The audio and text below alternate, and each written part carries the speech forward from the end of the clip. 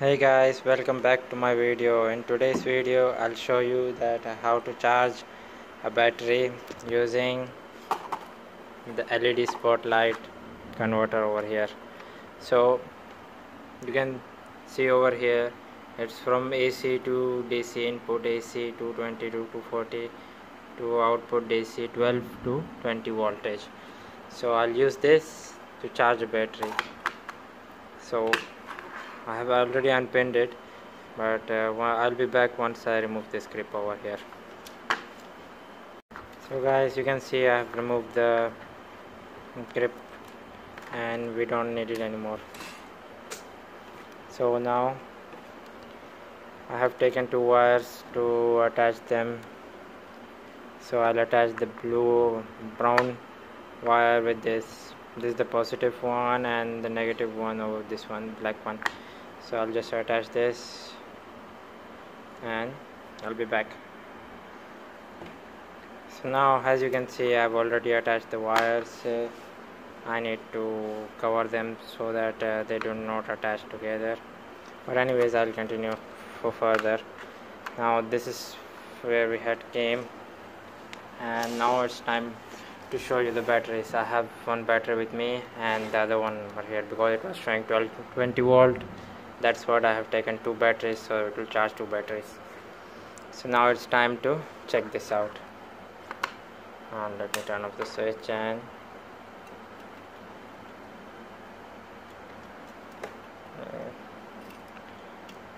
now it's okay. I have connected the switch and now I'll just attach one wire, the negative to negative and positive to positive. I'll just touch this over here, no problem. So I have on the switch and now we are ready to test this thing. I'll just attach this because there's something moving over there.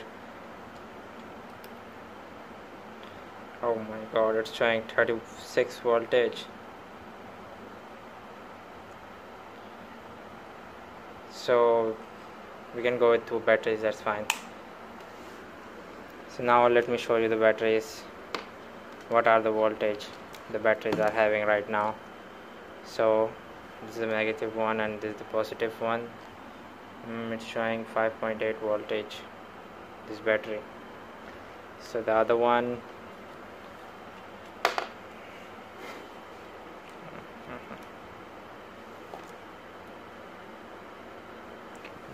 is showing 8 voltage.